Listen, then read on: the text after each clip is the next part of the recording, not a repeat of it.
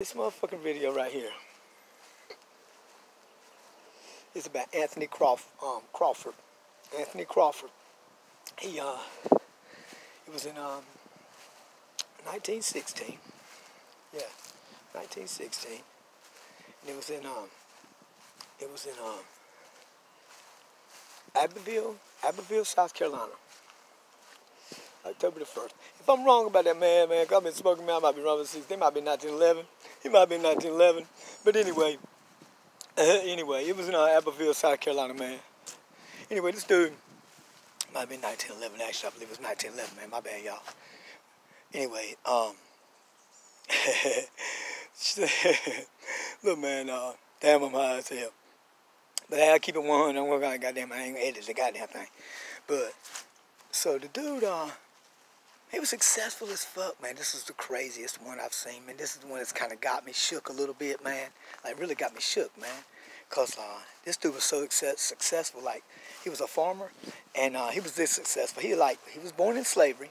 Of course, he'd been, see, the break, or whatever they call that, you know what I'm saying? I think, when freedom broke. Yeah, when freedom broke, okay? He was able to work his way up, man, and obtain some land, some property and shit, build upon that, made that happen, build upon that, and became wealthy, man. He was wealthy. He was wealthy like 427 acres of prime motherfucking cotton land to grow cotton on, man. That was like prime. So, back then, 420, I mean, come on now. Man had something. So, it was one Saturday morning, man, and he was going to go in town and sell some cotton seed, right? And, he thought he was going to get the deal, because, they've been selling, he's been seeing what it's going for, right? So, they write his shit up, man. They write his shit up at 85 cents per unit. And it was going for a lot more than that. And he said, no, man, fuck that, no deal. He said, no deal. He said, matter of fact, I wish he said, hey, you fucking pale-ass peckerwood. He said, man, give me back my motherfucking, he said, give me back the exact quote is, give me back my damn cotton seed. Now, give it back to me now. No deal. Give me back my damn cotton seed. And so they arrested him, man, because he broke the law. He broke the law, man. Yeah, white people, he broke the law. The law was, check it, the law was, you could not, talk back to a white man. Fuss back at him like that, and curse him. Oh my God, he cursed him. It's a misdemeanor, dude. It's a flat out misdemeanor. So they lock him up, man. So while he's up there, man, the word gets around real quick because he is somebody, you know what I'm saying, that they hate.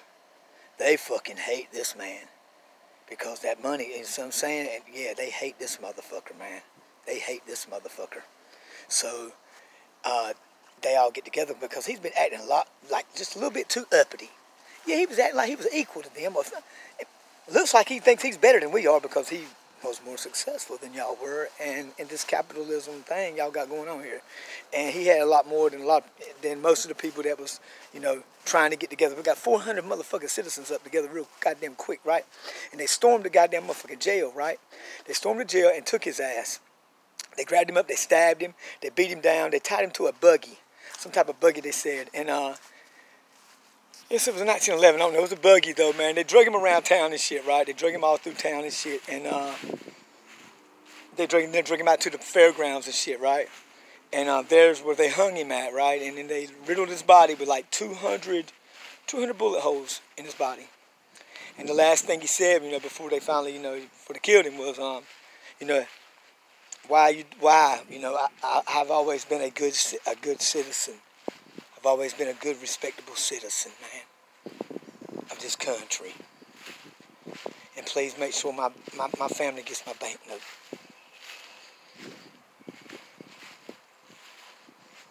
Yeah. Yeah. So then the family comes out to get because, they're well-to-do. They're well-to-do.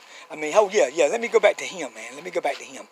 Look, man, he started he started a black school. He won't know other one. He started a black school in Abbeville, right?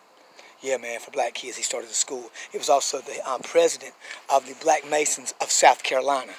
Yeah, this was somebody, man. This was somebody, dude, for real. And You know, so you know, that family comes to get the body, man, to respect, you know what I'm saying? It's, you know, a burial or something. And they were told that, get the fuck on up the road, man. You ain't touching this body. Going down the road now. Y'all ain't gonna get the body unless, you know, you want to be hanging up there with him. Pretty much. So they never got the body. I guess they hung it up there to rot, to make a statement, to make an example, you know, until it rotted. And you know what I'm saying? For real. Got to sting so bad, somebody said, goddamn, take it down. Right? Yeah. But, yeah, man. That's what happened. So, he's got a great-great-granddaughter and a great-granddaughter, a great-granddaughter and a great-great-granddaughter alive right now.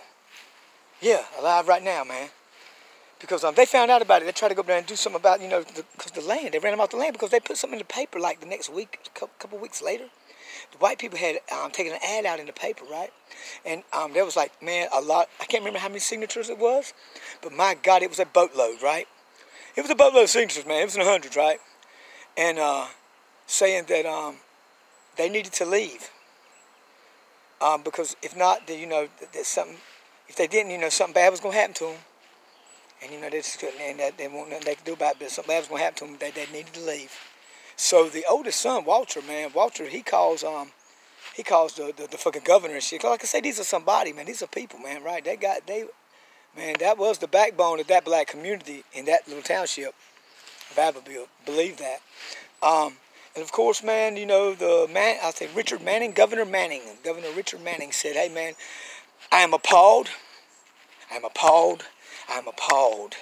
I do not stand, blah, blah, blah, blah, blah, blah, blah. But guess what, man? I can't protect you, though, man. I really can't. I can't guarantee you won't get smoked because they didn't tell him to leave Abbeville. They told him to leave South Carolina. They said leave South Carolina. That's why he called the governor, because they said leave South Carolina, motherfucker. And the governor said, man, I'm just blah, blah, blah, get the fuck out of here, because I can't protect you either. So, there you go. So they left, man.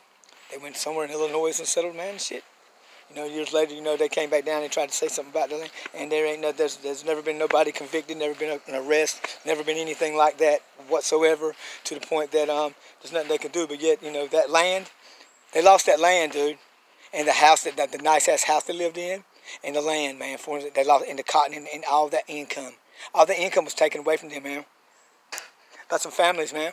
So just sold it off, passed it off, and to that goddamn. What are they gonna do? Huh? Oh yeah, so, you know, they were like, but can we get something back? That's not right, man. That's totally not right. We didn't leave here. We were run off from here. We just proved it. We finally proved it. Because y'all tried to brush it under the rug. Y'all ain't say nothing to nobody. We had to research this motherfucking shit to find this goddamn doctor, find the shit we looking for. Yeah, we got you now. And you know what they got? Abbeville said, I'll tell y'all what we'll do for you, man. We'll let y'all do that monument y'all wanted to do years ago when y'all were complaining about this motherfucking Nick getting killed down here. But no, we can't get nothing. What you lost, man. That's just white people shit. Now, that's their shit. So, it's just another one, man.